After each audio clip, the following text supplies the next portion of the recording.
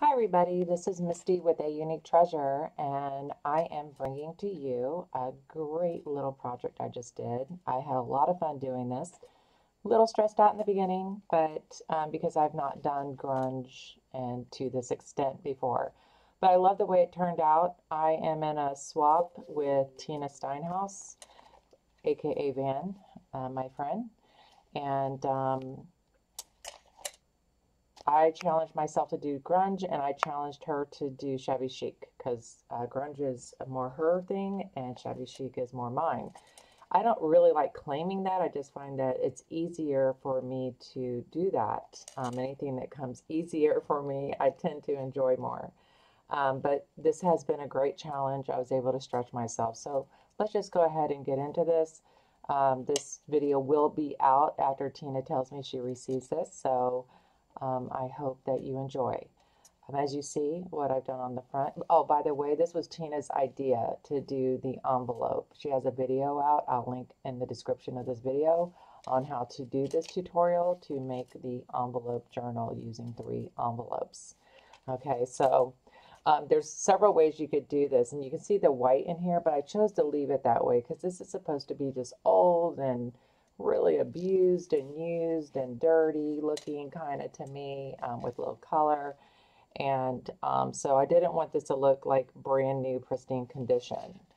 And this will be, I will take these are the cheap dollar store paper clips that normally work well for me, but I want to curl it and they don't work so good for that.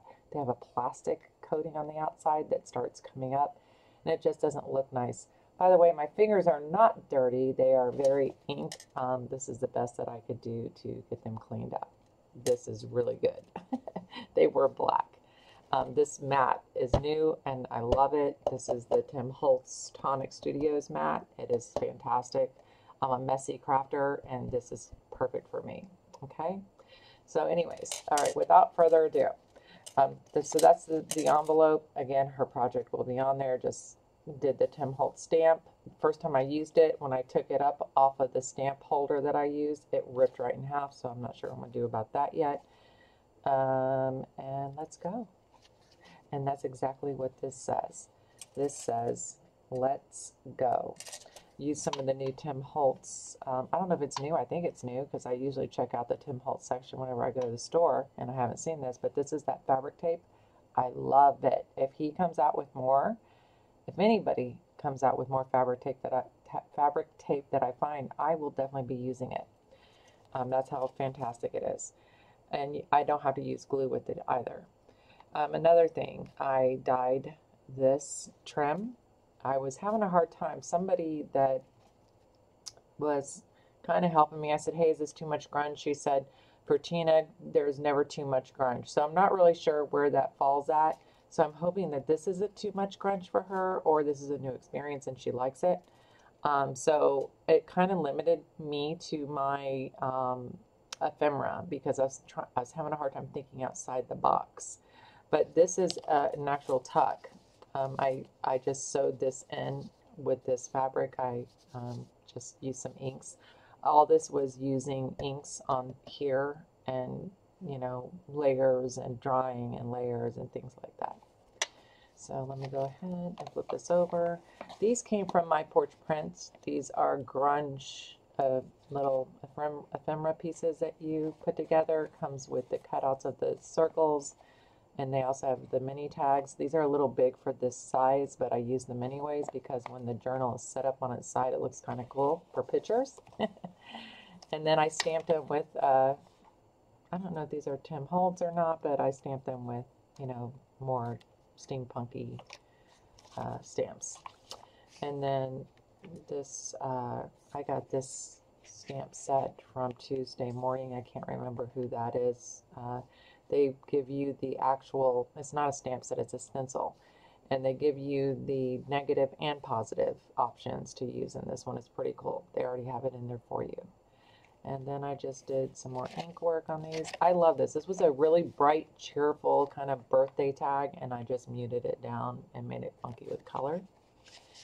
And this paper was the paper that is printed out from my porch prints, and I just inked it up real good. but it comes in a size like, like a little bit bigger than 4x6, not quite 5x7, I think. And you're supposed to rip little pieces and stick them on the tags here. So what I had left over, I just went ahead and did this with it. Then I dyed or inked, used the same inks on this and just put some black there and dyed this trim. And I wanted to hang things off here. I don't have a lot of things to hang off, so I'm leaving, and I decided to not stress out over that and let her add her things to it, since she's definitely into this genre of things.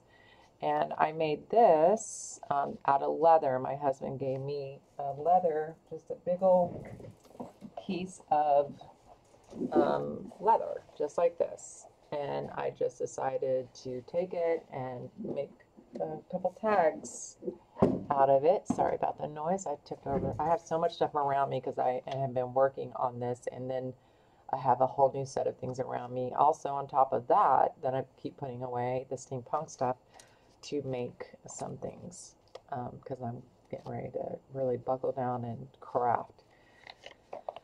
I love this page. This is what I was telling you. It's very difficult to turn those. I like it. It's funky. It doesn't look like everybody else's. I still like it. If I want funky, I'll keep doing it with those, but I do want to get some regular paper clips that aren't the dollar store ones. And this is a, let me take this out. This is just something she can write on if she wants to. This can be used this way also as a tuck. And then this pocket, this was already cut out, this piece, and it had some coloring layering on it already, so I grunged it up and stuck it on here, but it's very narrow. So if she wanted to write something and fold it up in there, she can. I'm not sure. I did leave space for writing and decorating. I love doing backgrounds. Backgrounds is my favorite ultimate thing to do.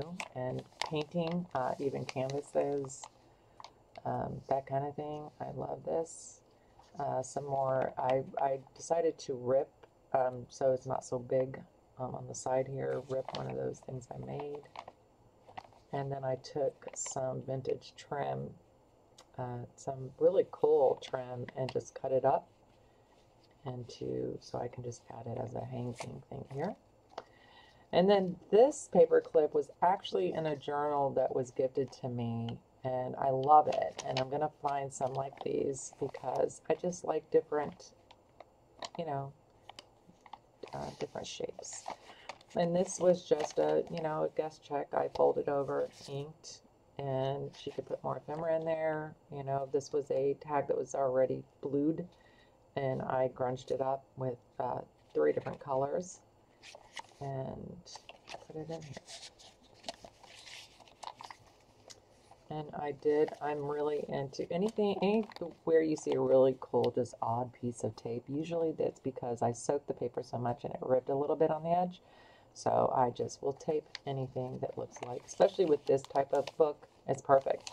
Now, stamping is not supposed to be like perfect. I didn't want it perfect. So when you see this, that's why. But this also gave me an idea to not use the chain and just use this in different spots. I didn't do it in this book, but I love just this here. I thought it was really cool. And this has a lot of white background, but she can grunge it up if she wants. I just thought not everything needs to be dark.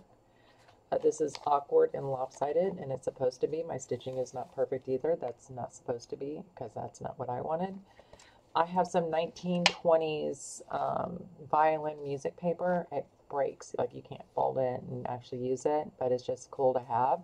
And I took one of the titles that said The Damnation Of, and I can't remember the play this came from, the person's name, but I just thought I'm putting it in here. And I really didn't know what to put in here. I had been gifted this with this on the outside. I don't remember doing this, but it doesn't matter. And I just decided to put it in here, and I was just really reaching, trying to find some ephemera that would be okay in here. I'm not one just to layer up a bunch of ephemera to get rid of it. I wanted to do something, say something, go along with it, but it was just a little difficult for me. Hopefully I'll grow in this area. I liked the grunge though. I didn't think I liked it. Listen to me, liked it. I didn't think I liked it. I think I'm having allergies too. Um, and until I did it. And the reason why I love it so much is because I like it. I get to work with inks. Um, so, and stencils and stamps and things like that. So, I love this paper. Of course, a lot of us know by now this is what came in Amazon packing for a time. I don't know if it is anymore or not. Just took one of those. I got tons of this kind of stuff and just took some of that and dyed it. And this is camel and just seemed like a good thing. I came across it to put in there random. And a lot of this tape is for reinforcing. I'm not the best at, it's not my favorite thing to do, putting the sewing. I just really don't care for it. So I am always worried that I'm not doing it good enough, so I tape everything, or try to. And this I'll grunge a little bit more because it's too white for me. And I love this paper though.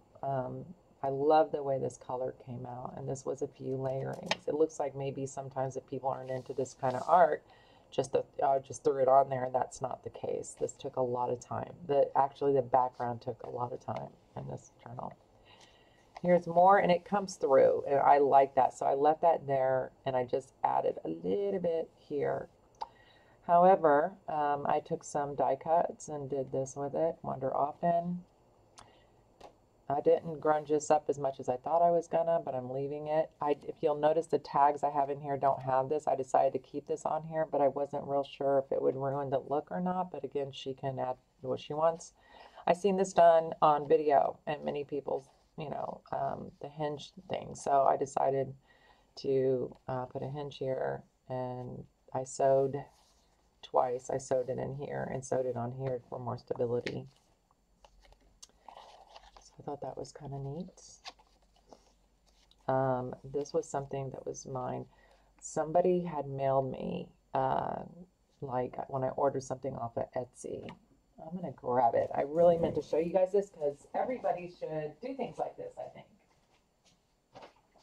Okay, so this was, let's see. This was actually from Kelly Snow. I'm covering up her address in case that's not appropriate. But this is from Kelly Snow for my birthday. And what was really cool, what she did was, check this out. So she made her own envelope, which I thought was really cool. Well, what does that do? That gives me a, template. So I took that template and to the best of my ability, I made this. First, though, let me tell you, this here is a magazine, a vintage magazine that has, I don't know, several old images in it. It's not one of those Victorian ones. It's more boats and cars and things like that. And so that went perfectly because she said that she's more into industrial, Tina. And so here it is, another attempt at that whole thing of, paperclip. And this is not perfect. It's off. I can see it's way off here, but it's okay. I don't want nothing to be perfect in here. And this is from that old vintage magazine, which I thought was pretty awesome. Industrial, I thought this would go good with that. But this is a real ad, a Plymouth, this Plymouth here for $445. Can you believe that? Isn't that cool?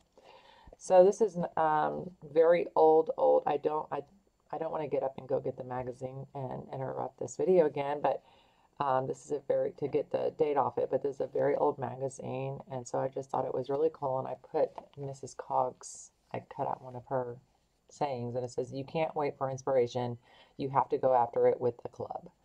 That's me. I really feel, especially with this one, I really feel like, and yes, I could have done this, but I wanted it to open to show the entire ad as much as I could get in there. So I just thought this was really cool. I like this. Isn't it funny how sometimes we make things that just make us happy, and other people might not get it, but it's okay. They don't have to, right? So put that back here. All right.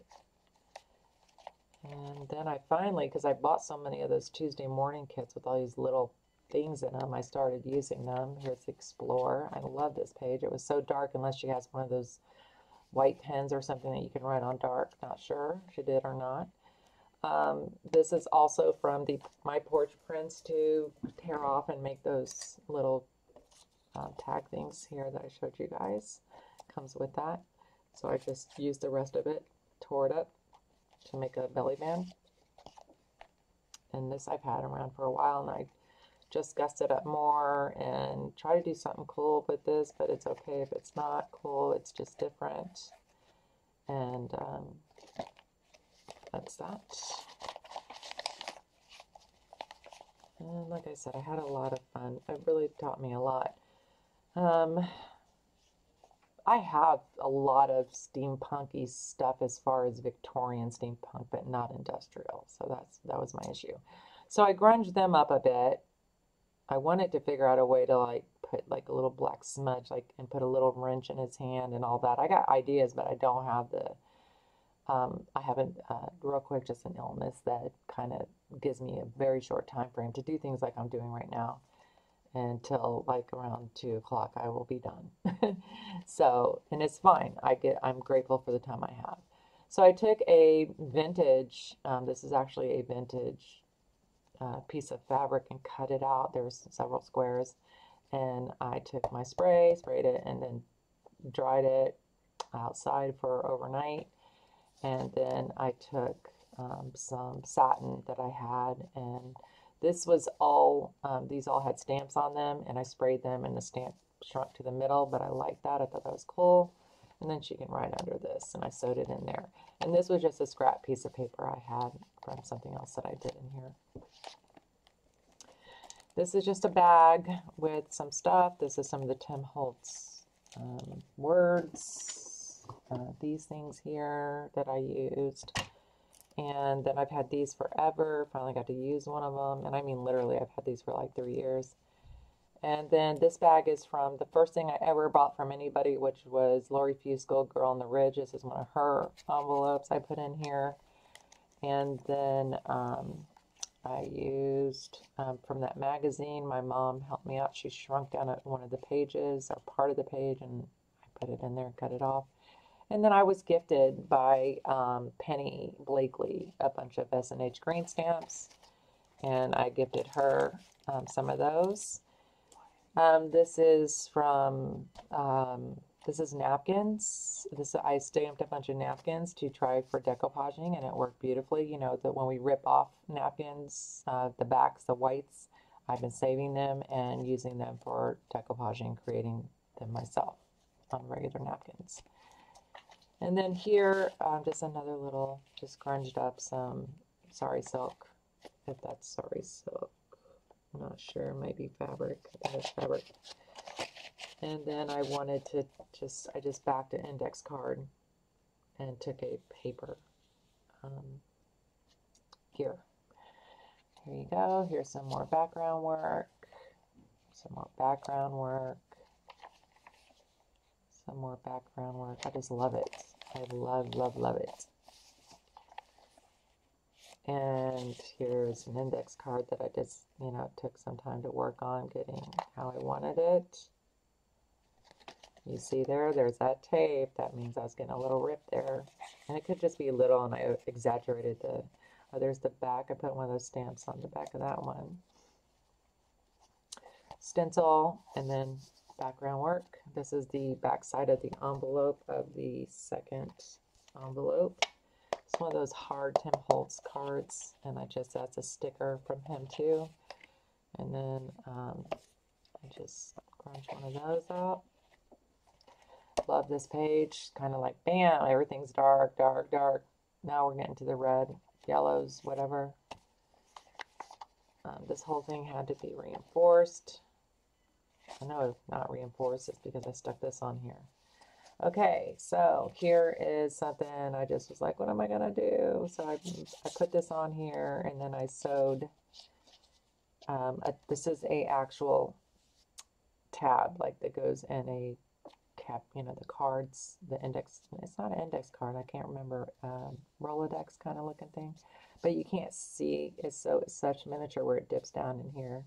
I don't know, maybe you can. Anyways, like in person, the stamp is not as bright. In the camera, looking at my computer, man, I can really see it good.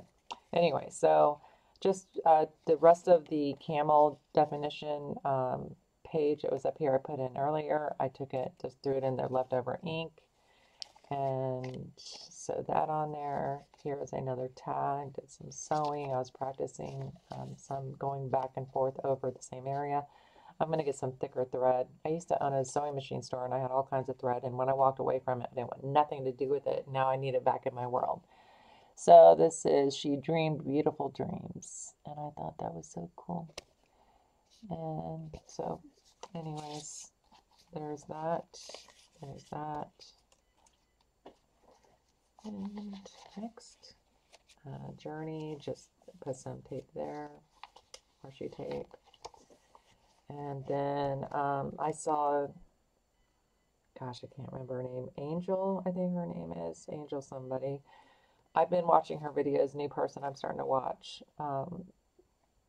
And she did a flip out like this, and so I decided to try it. And I just got these little itty bitty clips. I thought those were cute, and I'm using it in here because this will just come off. So this goes both ways. So you can go this way out, which is kind of awkward to me to write, or you can go this way and right across here. Okay, so that's that. And I just took a doily that I did through the Tim Holtz Vagabond and stuck it on there after I heavily covered it. Make sure that's attached. It is. Okay, going forward, here's just this, and I just like really folded it. I exaggerated the fold like this so that it would bend nicely there. And then this also comes up as you want to write. And here, this is actually, I have the original. I think I have the original. No, this is not it. Is this it? I have a book. This is not the book. This is something I think I got offline, actually. And I don't remember where I got it offline. That was something I had that was original. Who knows? Anyways, stuck that in here. I didn't grunge up the inside of that. And then this was actually a really pretty piece of something. It's weird. The fabric's weird. I don't know. It was gifted to me. And weird is good, but it was like really bright and pink and pretty. And then this is just from a paper pack. This has several of these, you know, on one page. My words are not coming to me. Measuring tape, paper things. And I just crunched it up, and it looks cool, I think. And then here's some stencil work, and up close, looks like I took black around it. I should have probably went in there and tried to do a little numbering every so often, but it's okay. And then this I made as a gift. This doesn't have to stay in here, but this is it's a very long, that leather that I did, and as a gift, and you can see it better, and it has hanging things. So that's it, and I just wanted a record of this and share my version of grunge with y'all, and I hope that you enjoyed it, and thank you so much. And if you have any questions, put them in the comments and I will get back with you. Have a wonderful day, and Tina, I hope you love it.